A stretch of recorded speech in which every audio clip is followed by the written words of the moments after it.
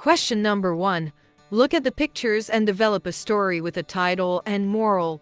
Title: The Dove and the Ant. Once, a dove and an ant were friends. One day the ant was drinking water from a river. Suddenly its foot slipped and it fell into the water. It was almost drowning when the dove saw it. The dove plucked a leaf from a tree and dropped it near the ant. The ant climbed on it and her life was saved.